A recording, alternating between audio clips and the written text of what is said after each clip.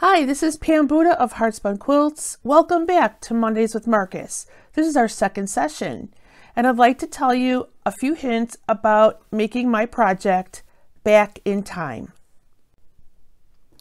There are three basic units used to make the blocks in back in time. The first is the half square triangle, which I have made larger and I'm trimming down, and I'll demonstrate that in just a bit. Just a basic 4-patch. And a flying geese unit, which I will also demonstrate how I make those. So let's get started with trimming a half square triangle. So what I like to use when I'm trimming half square triangles is the block lock ruler. There are several things I like about it in that it really trims in 1/8 inch increments. Half square triangles, well in this case the ruler is 4.5 inches, so from 1/2 to 4 doesn't matter. And I also like it because it has this groove here which accommodates a seam allowance, so therefore then the ruler does not rock back and forth.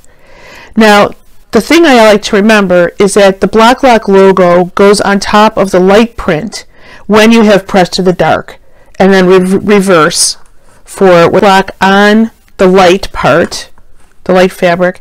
And in this case we're making the half square triangles for our shoe fly block, which is in the center of one of the stars. We're going to trim them to 1 3/4. So I can move the ruler anywhere up and down the seam allowance so that the 1 3/4 inch measure is in the middle. You always want to trim something on all 4 sides of the unit. So I can make the first cut here going this way and this way. And then what I love about this ruler is that you don't have to pick up the unit, you don't have to pick up the ruler. You just kind of put your fingers on the opposite ends of the ditch there and just turn it 180 degrees. And then you pull it down until you get to the 1 3/4, and you're ready to trim the other 2 sides. Isn't that the slickest? So let me do that again for you. Block lock logo goes on the light print. Let's move it away from the light. We want to make sure that there's something to trim on all 4 sides, and we put our 1 3/4 inch square, imaginary square, in the center. Trim 2 sides. I don't think I cut that whole one here. Very gently turn it clockwise, which is towards the ditch of the seam. Bring it down to 1 3/4 on the just trim side. Here's our just trim side, and now we're trimming the rest. It goes pretty quick once you get the hang of it, and you will continue to trim them to 1 3/4. The wonderful thing about this ruler as well is that any leftover half square triangles can always be trimmed to something smaller for a different project. Block lock rulers are available at your local quilt shop and also at heartspunquilts.com. So now that our half square triangles are trimmed, we can assemble the pieces for the shoe fly block, which is pretty straightforward. In any case, anytime that you have a plain square, in this case a rectangle, to a piece, you would press towards the plane. It's the way that it's going to want to go anyway, but then it also creates opposing seams when you press to the sashing. So now we have the units for our shoe fly. Sew them together into rows, press, sew the rows together and press, and you've got your cute little shoe fly block. Then we've got our finished shoe fly, which then becomes the center for our shoe fly star block. And that brings us to the part about making flying geese, and that's up next. So the way that I like to make flying geese, and Lord knows that there's many, many ways to do it, but my favorite method is connector corner method. And sometimes we have a little problem with those connector corners, which are used in so many blocks and units, not just flying geese, but I have found that there are 4 principles of making a perfect connector corner every time, no matter what unit you're working on. So it all starts with a base and a connector corner. The connector corner is always a square, but the base can be anything. It could be a rectangle, a square, a block corner, a sashing, a border, anything. Now, we want to make sure, number one, that things are cut correctly. But the very first step in making them is to draw a diagonal line from point to point. Now, we want to make sure that the drawn line is what goes from point to point, not your ruler. After that is done, we're going to place the connector corner on its base. So this is the second most important thing, is that you want to make sure that it is just perfectly set on its base. So the raw edges are even on all 3 sides. Sometimes it's only 2 sides if you're putting it on another square, big square. But in this case, we want to make sure it's on all 3 sides. So take the time to really place it perfectly. After it's placed, the next instruction is to sew on the diagonal line. And that's a bit of a misnomer, because I like to sew just a thread inside the seam allowance. It's sort of the same thing as a scant quarter, but it allows for the few threads that you're going to lose in the fold. And I'm going to bring this up, and I've done this in red thread so that you can see how close the stitching is on the inside of the seam allowance to the line that I drew. Which side is the seam allowance side? Well, it's always the corner side, because you're going to take this point and put it up here, and so this is the part that you're going to cut off. Therefore, this is your seam allowance right there. So it's always the corner side. This is not a corner, it's laying on its base. So seam allowance on the corner side. Then, before you do anything else, I'm going to test to see if the seam is going to work properly. And we want to match that triangle to its base without any hangover, without any shortage. So you do not want your connector corner, pardon me, to be short like that, and you don't want it to hang over the base and be extended too far. This is such a small seam that if either of those two things happen, you want to take it off and rip it out and redo it, because what you'll get is rewarded with perfect points on your seams and all your flying geese and all the different things that you're working on. So once you have checked that your connector corner point is exactly where it's supposed to be, aligned with the base, then you can take and cut off the seam allowance, the extra rather, because you don't need it. All it will do is add bulk to your project. So here we have one that's done with its next step, and we're going to go back and take another connector corner and once again lay it, take the time, really place it carefully on its base, sew, and check that corner, make sure everything is perfectly aligned, and then you've got a perfect flying goose every time.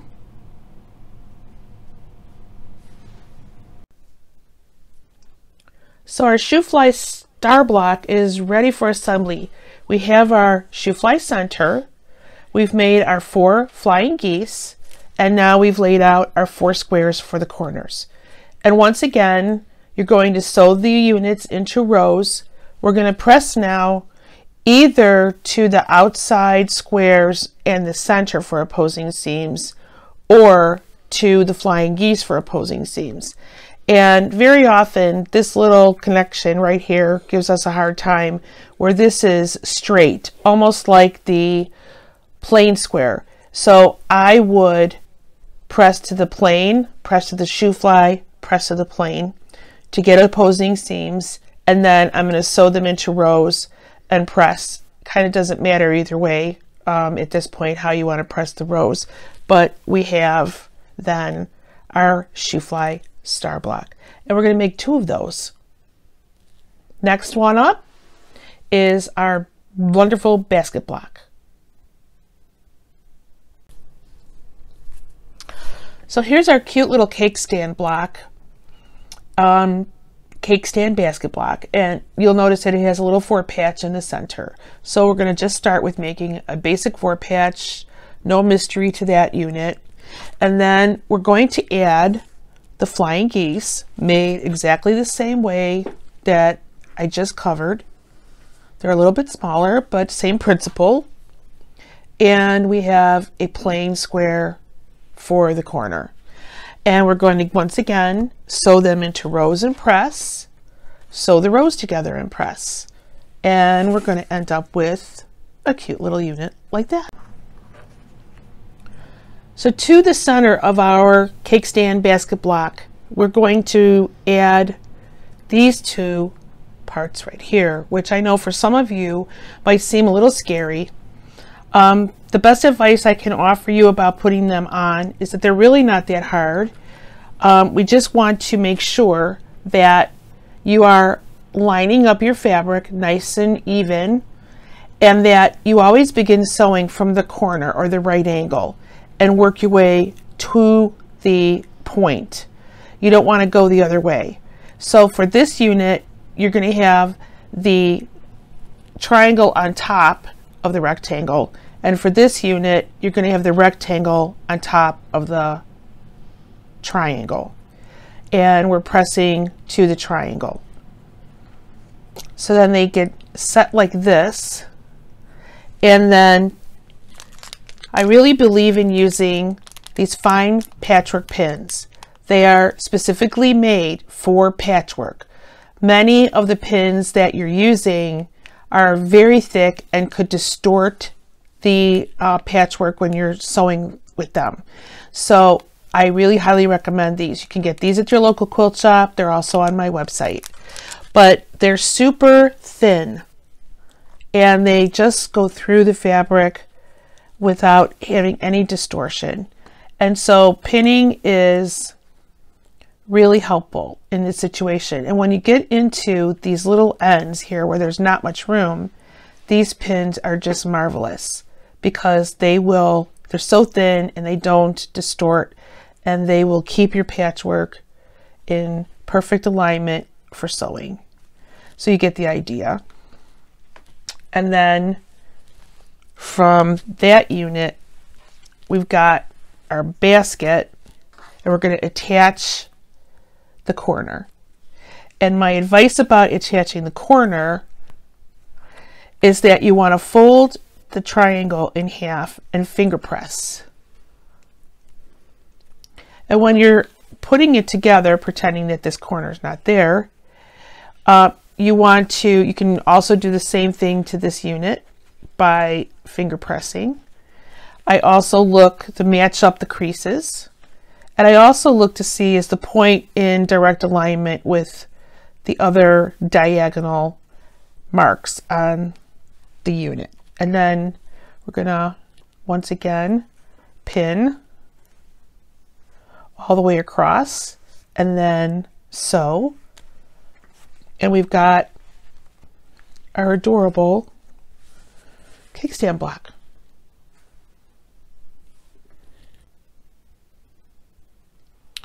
Our cake stand block is on point in the quilt, so we're going to add 4 corners to square it up and keep the cake stand block on point. And one thing I've done, which I love to do, is that this block is made larger so that you can trim it down to the 6.5-inch size. Love when I can do that. So we don't have to be really careful with these corners, but you know, we're going to do our best. So again, with every time that you're putting a triangle to a square, the easiest way is once again to give us that finger press. So we've got a finger press here on the triangle, and now I could do the same thing with the block and give us a little finger press there. And now we're gonna right sides together, match up those creases and start pinning. And we're going to pin all the way across, as you would imagine, nice and straight. So press to the triangle and repeat. And we've got our kickstand block complete. And then you will take a 6.5 inch ruler and trim it on all 4 sides, and you're ready to go.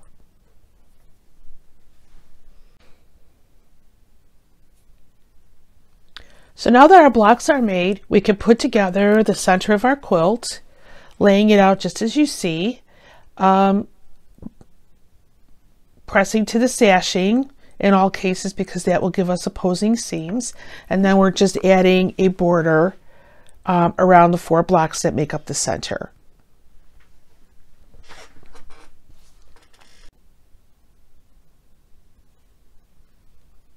The last part to make for our back in time quilt are the little sawtooth star blocks. Now they're made exactly like the big one, except that they don't have a little shoe fly in the middle. And you're going to make 10 of those. Flying geese made exactly the same way. Construction of the block exactly the same way. Put 5 of them together and you've got the top and bottom borders. And then you're going to add the red outer border and it's ready for quilting.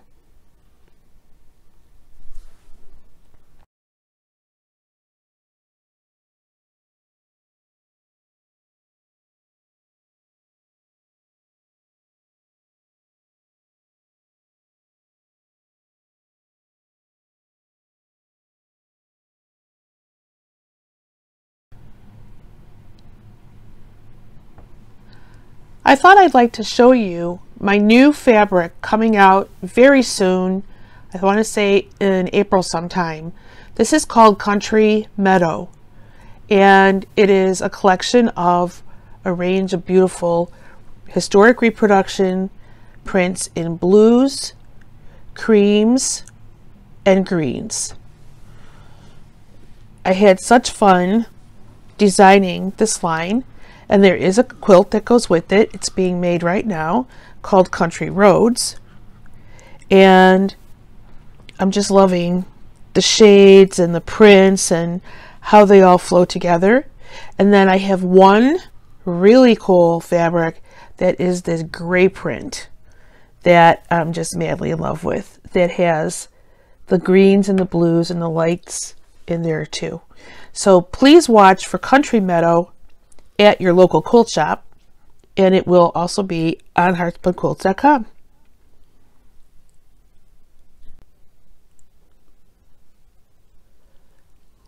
My book of quilting hints, tips, secrets, and how-tos contain all of the hints that I shared with you today, including 65 pages of much, much more.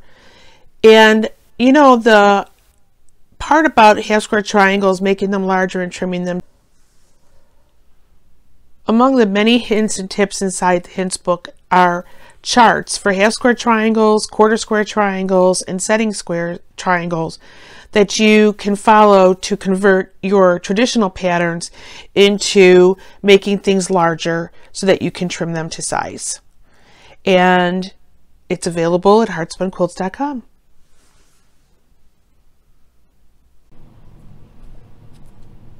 So also be sure to go to the Marcus Fabrics Facebook page, Mondays with Marcus.